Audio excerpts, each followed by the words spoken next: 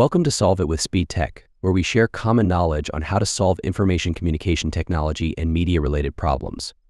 I want to thank and appreciate all my subscribers for your support and engagements. I also appreciate everyone for watching, sharing, and liking my videos.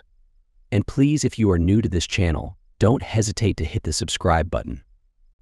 Give this video thumbs up and share. In this video, I want to show you how to connect two or more computer systems together for the purpose of sharing files and folders using wireless connection. Before I continue, I will take some time and explain the reasons why files can be shared among systems. File sharing is a method used by some organizations where multiple employees have access to the same files.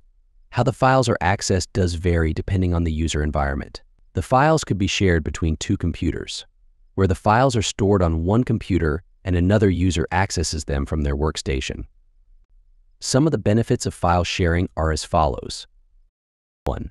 It saves time as employees don't have to worry about sending files through email, uploading, or downloading the files. Instead, they can quickly access the data they need when is needed. 2. It eliminates multiple file versions because instead of having multiple versions of the same file with different information, all the information is current and is always the most up-to-date version of the file. 3. It saves money because you don't have to worry about users having sufficient storage space on their workstations to save files when you save data on a network server. 4. It prevents loss of data because in the event of a computer crash, data is not lost when it is saved on a server with nightly data backups. Having highlighted some of the benefits of file sharing, let's dive into the process of enabling files and folders sharing using wireless network. In order to achieve file and folder sharing among computer systems, all the computers must be connected to the same wireless network. This can be done by using a mobile phone hotspot or a wireless router. When using a mobile phone hotspot, each computer must connect to the hotspot using the Wi-Fi network name and password provided by the phone. Once all computers are connected to the same hotspot, they will be able to share files and folders with each other. Alternatively, a wireless router can be used to create a local network for the computers to connect to. The router must be set up with a unique network name and password, which each computer will use to connect. Once all computers are connected to the same router, they will be able to share files and folders seamlessly. It is important to ensure that all computers are connected to the same network in order for file and folder sharing to work properly. Without a common network connection, the computers will not be able to communicate with each other and share files. By following these steps and ensuring all computers are connected to the same network, file and folder sharing can be easily achieved among computer systems. The white router as seen in this video is my wireless router where my systems are connected to. You can also use a pocket MiFi device such as this. This is my first laptop and is already connected to the wireless router. This is the second laptop also connected to the same wireless router. Note that the steps in this video can be applied in both desktop and laptop computers as long as both systems are wireless enabled. Having established the network connection on both computers, on the first computer, locate and click on Control Panel.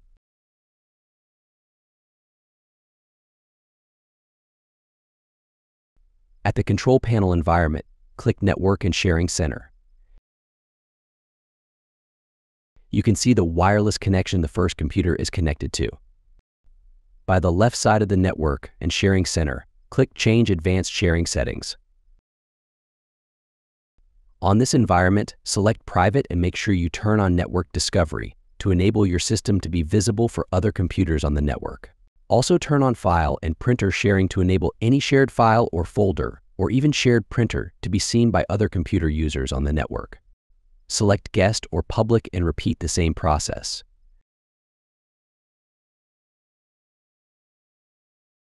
Finally, click on All Network.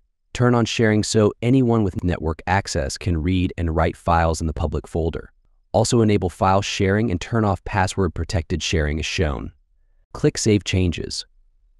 But for me, I will click Cancel because everything is already looking fine. The next thing is to give your computer a unique name. Giving your computer a unique name enables your computer to be known and you can easily recognize any computer by the given name in a situation where you have multiple computers connected on the same network workgroup. Open My Computer or this computer environment.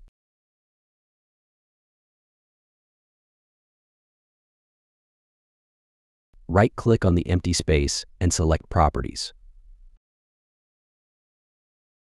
You will notice here the default computer full name, but no computer description. This is because I have not changed the computer name for the first time on this platform.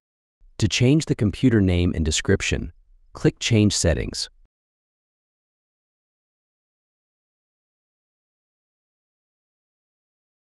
On the Computer Description text box, enter your computer description as seen. To change the computer name, click on Change. Type the new computer name.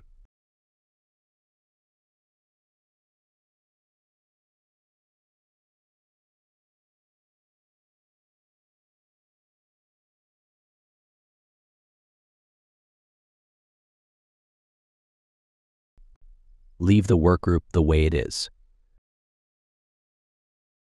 Click OK. You will notice an error message because while typing the computer name, you don't give room for space or any special character as displayed in the error message. Such characters are not allowed. So click OK, remove the space and the unwanted characters and click OK.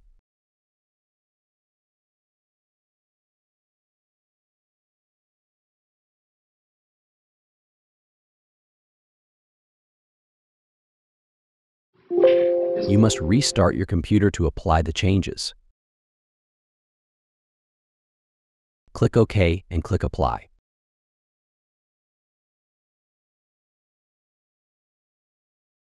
Go ahead and restart now. You can also restart later, but the changes will not take effect. It's good you save any unsaved document or file and restart. While the system is restarting, I will quickly configure the second computer using the same settings I used in the first computer.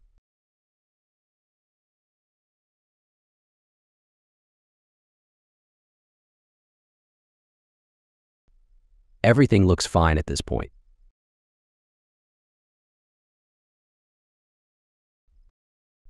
The same thing goes for computer name and description.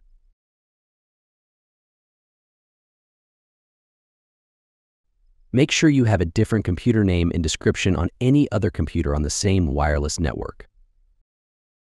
Everything looks fine on this second computer.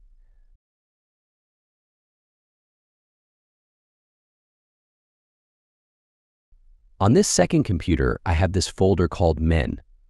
Inside the folder, there are many files. I will share this folder and see if I will be able to access the folder and the files from the first computer.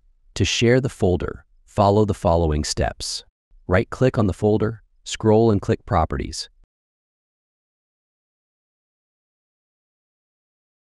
On the dialog box that will appear, click on the Sharing tab. Click on Advanced Sharing. Click Share this folder. Click Permission. Click on Full Control, click Apply and click OK again.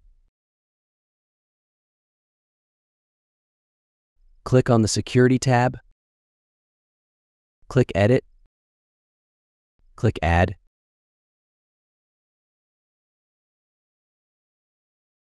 Click Advanced. Click Find Now.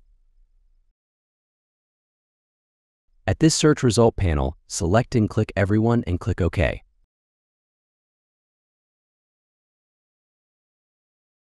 Click and tick the Full Control option button. Click Apply and click OK. Then close the dialog box. Having gone through this process, you have successfully shared the selected folder to be accessed by other computers on the same wireless network. Now, I'm going to access the folder I shared on the second computer from the first computer. From the first computer, I will open this computer or my computer environment, scroll down to the left down part of the environment and click Network. Now, the two configured systems connected to the same wireless router are displayed here. If you have more configured computers connected to the same wireless router, they will all be listed here. Speedtech MS is the second computer, while Speedtech System is the first computer if you can remember the name I used when I changed the system name. As I open the second computer here, all these are the shared folders located on second computer. Now see the recent folder that I shared on the second computer. As I open the folder, I have access to all the files inside the shared folder. The same way you access the shared folder on the second computer from first computer, you can also access a shared printer or scanner from one computer on another computer, as long as they are both connected on the same wireless network. Watch my previous video on how to share one printer with 2 or more computer systems on a network using LAN Ethernet cable. So this is the simple method of connecting 2 or more computer systems together for the purpose of sharing files and folders using wireless connection. I believe you find this video helpful. Write on the comments section if you have any questions on something you want us to assist you with. Please don't forget to give this video thumbs up and also share with your friends. If you want more videos like this, click on subscribe button and turn on the bell notification. See you in my next video, and thanks for watching.